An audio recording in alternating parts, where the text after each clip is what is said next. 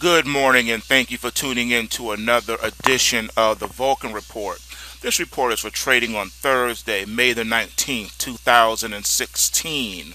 You're looking at a chart of the silver futures contract. This is our Told You So video. Let's give a big hand of applause and take a moment to reflect and to congratulate the pulse wave system again for alerting us to the pullback in the metals. Go pulse waves. All right, now that we got that out the way, I wanted to let you know that if you are struggling in the markets, new to the markets, want to further your education about the markets, or if you want to make money in the markets, you need to head on over to the website, and the link descriptions are at the bottom of this video. You need to do yourself a favor and come on over to Black Ops and find out what it is that you're missing. Our Black Ops trading room knew about these alerts because I always post new alerts in the trading room long before I do a video. So the website is updated along with the trading room first, and then videos are always tertiary. But anyhow, as you can see, we're getting close now to the weekly support in the silver of 1629. A close below 1629 will set the stage for further declines into next week and beyond, and set the stage for a retest of the 1350 mark. That would be in play, and that's this low back over here. So silver is the weaker of the pair right now. As you can see, we are beginning to accelerate a little bit on this downside, getting close to taking out the overnight low so far of 1662. And so just wanted to give you the red alert on that. This flash crash alert signal that we got at the beginning of the week is playing out in the metals, which means that we're under distribution again. Okay, testing the supports. You need this $16 support to really hold, as I indicated before in prior videos. Right now, it looks like it may hold. It's just hard to say. If we pulse wave here, though, if we take up that 1629, then it's going to be hard to stop the downward momentum. Silver's like that. When it has pullbacks, downward momentum is tough to break sometimes. So we'll see how it plays out here. But right now it is in danger of pulse waving further downside. Alright, gold. Gold is also getting closer to accelerating its downward decline. Support is at 1246.60. If that's taken out, or if we close below it, it sets the stage for further declines going into next week. The trend line of 1190.10 is in play. That's this orange line right here. The first level of support is going to be the 1227.30 after we pulse wave from the 1246.60. Alright, so just keep that in mind. That is in play. If the supports do not hold in the gold, we go into the Kumo cloud. And then we test 1100. Alright, and then if we test 1100, depending on the level of momentum, then that 1045.70 back here is now in play. Okay, so we're going to keep an eye out for the gold and the silver markets, but the declines are beginning to accelerate as we're about to take out the overnight lows and possibly hit a negative pulse wave. US dollar index is now strengthening, and we have a positive pulse wave as we've taken out the 95.19 mark and beginning to head higher. Right now we're at 95.27, and so this market is trying to gather momentum and trying to break out. Support now is at 91.88, so do have a nice buffer here. This market wants to be bullish, getting into overbought territory, but I suspect it's going to lock in, and we're going to start to drift toward 98 in the coming weeks. That seems to be the play that this market wants to make right now. Your next acceleration point you will not see on this chart per system is at 95.79. 95.79 is a major acceleration point to get the dollar index to the 98 handle. I believe 98 is going to be strong resistance, and it's going to falter once it hits 98, and that will put us into the end of the summer, going into September. So my target for the dollar index is 98 by the end of the summer, and then we fall back down and take out this 91 and head into the 88.77 range. That 10-cent no dead man's vortex abyss level that I've been telling you about. So that's what we'll watch in this dollar index, barring any unforeseen event. All right, switching our focus now to the crude oil market. Crude oil has pulled back significantly from that 49 handle. That might be it, as 50 was the first test. I believe that might be it. I think we are now going to set the stage for a total collapse of the breakout. All right, so overnight market we hit 47.57 and a half. You really don't want to see 47.19 taken out, 47.20. If we trade below that today, then we could begin the actual backdraft of this market, in which 46.10 is going to be in play, that you don't want to see taken out by Friday. If we take out 46.10 by Friday, then it's game over, and the market now is going to reverse and get back down into the 33 handle. All right. So 35.89 is the trend line here for the chart. If that's taken out, we accelerate and get back down and take out this 26. So watch the oil, because it can have drastic moves very, very quickly. But that's what we're looking at right now, and we are overbought right here. So this market is on watch. All right, taking a look now at the Buffett indicator. As you can see, we are upward trajectory in Apple. All right, it wants to try to get up to this blue line resistance, which is 96.41, and it's going to desperately try to do that, and it wants to close above that, by Friday. I suspect it probably won't happen. We'll have to wait and see, but it probably won't happen. I think it's going to fail here and set up, and this week is only setting up for the next leg down for next week, like we did here. I think this is about to play out here. Here we dropped significantly, and so I'm looking at, I'm going to say we're probably going to get close to a $20 move to the downside in the Apple. I don't think this market is bottomed. This is not a bottom. This is not a bottoming pattern. We need to do something like this, which we have not done yet. So any upward thrust is going to be sold. Even if it can get beyond this 96.41 first resistance, the 101.44 is going to be a major resistance. All right. And so I don't see this market getting ready to pulse wave and break out above 109. We're so far away from that, and that's right here. And this orange trend line is going to be major in and of itself, and that's 106.81. So happen not gonna in this Apple. This is just a dead cat bounce off of the support, and like I said, the announcement was made right when it was about to accelerate. This bar right here was about to become this bar, and then they made this news to stop the decline, to save this market. We'll see how it plays out from here. All right, now looking at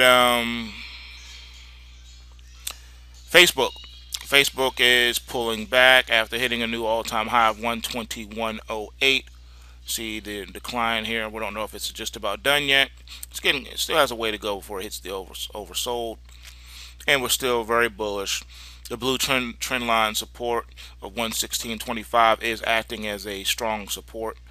And then the next one is the purple support, which is at 110.79, And then of course we have our acceleration point of 105.51, and then we have, last but not least, 183. So that's where we are on the Facebook.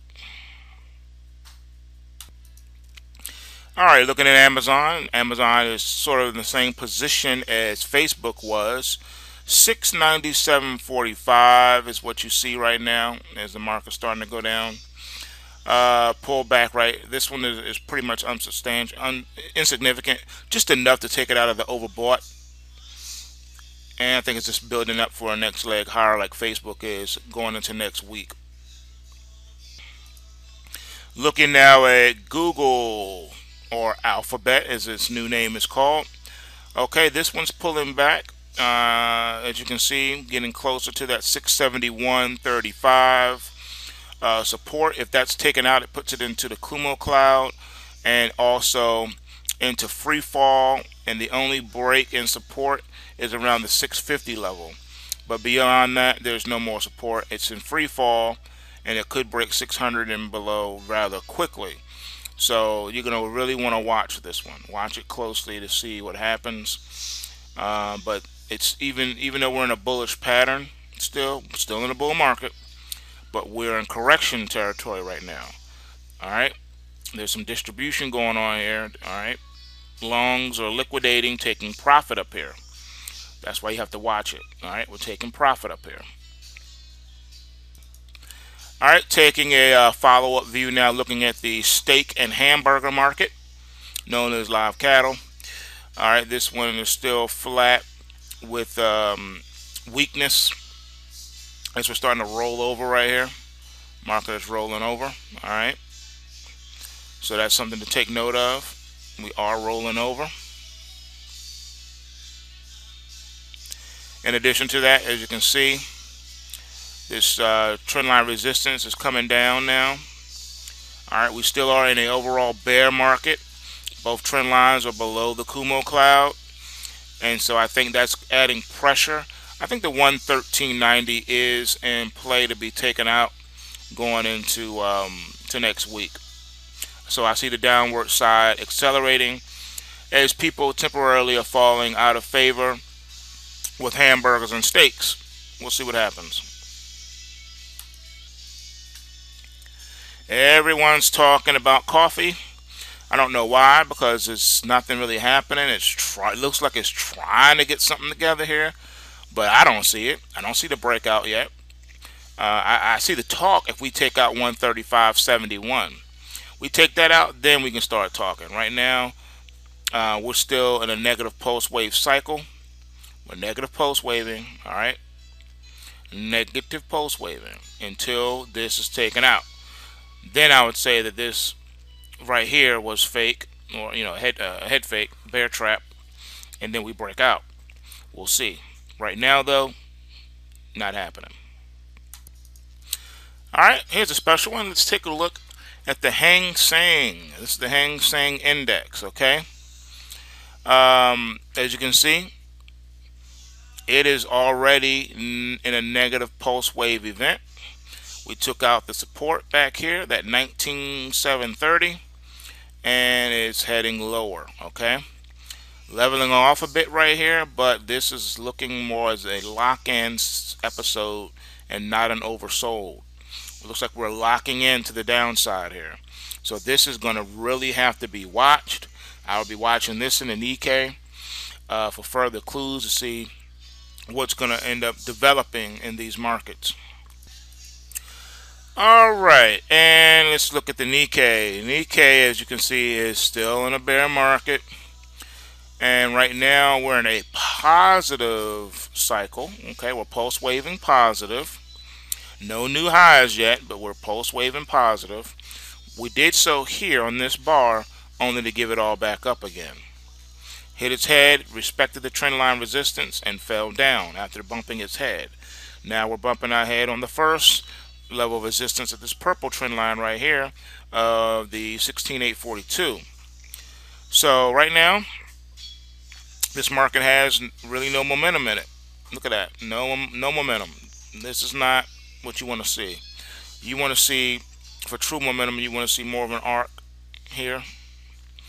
All right, it's not happening. Or like this one. Okay, you're not seeing that right now. You're seeing this. This usually leads to this. Okay, so that's where we are. Weekly support is at 15,268. So we'll see how this settles going into Friday. It could just be a flat sideways scenario going into next week with really no hint or clues of what's going to happen. So we'll have to wait and see if the PulseScan Swing Vix will be able to pick up something, and we'll see what happens. I know for this week though, we've been in a red alert mode for a rally. Okay, we had a rally alert going forward for the Nikkei, the Nasdaq, crude oil, and the dollar. Okay, those are what we had the rally alerts for. The crash alerts that we had for this week were in the euro, gold, and silver. Okay, so that's where the 911 alerts came into this week. All right, so I'll finish with this. There was a report I saw this morning about an Egyptian flight, and normally certain events usually signal clues to the market. Why it's done that way, I have no idea.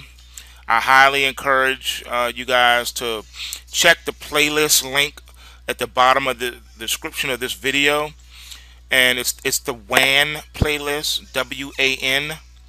That is my archive radio broadcast that I did live with Charlie McGrath on the Wide Awake News radio show.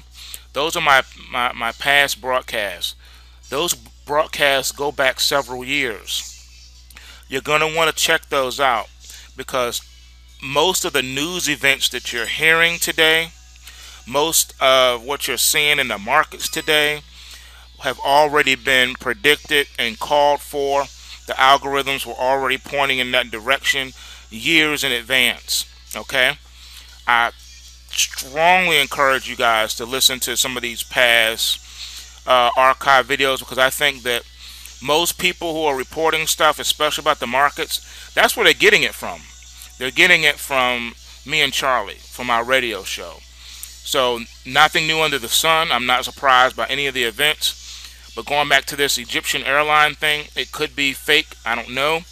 All I know is there was a one of the initial reports online said that there was 66 passengers on board, and the flight pilot had 6,000 hours of experience. Well, any of you who've been following my channel for a while know that that's 666. 66,000 and 6,000. Come on, 666. So that is a clue normally to the elite, to the powers that be, of what's about to come next, what they're up to. Just wanted to point that out. I'm hoping that nothing comes from it, and it's just a coinky-dink or a coincidence. But as we know, we live in very exciting times. We live in a weird world where just about anything goes. So I would not be surprised to see a major event happen here shortly in these markets. So just keep your eyes and ears open and be prepared for anything. And remember, bulls make money, bears make money, but pigs get slaughtered. Remember to take what you can and give nothing back.